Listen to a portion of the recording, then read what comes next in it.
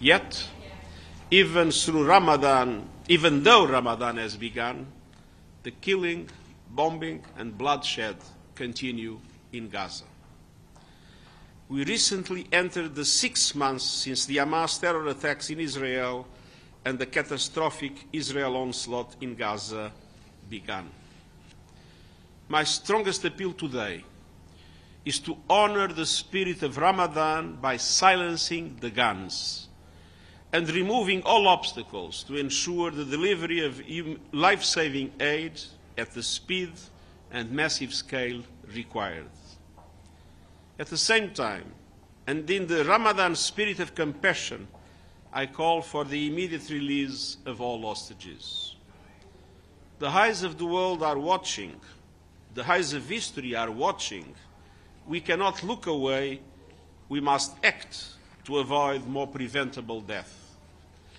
We have witnessed months after months of civilian killing and destruction at a level that is unprecedented in all my years as Secretary General.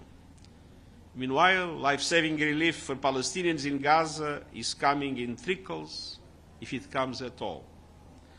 International humanitarian law lies in tatters, and the threatened Israeli assault on Rafah could plummet the people of Gaza into an even deeper circle of hell. For months, leaders have appealed for an immediate humanitarian ceasefire and the immediate release of all hostages. But the most compelling calls have come from the families of the victims of this war.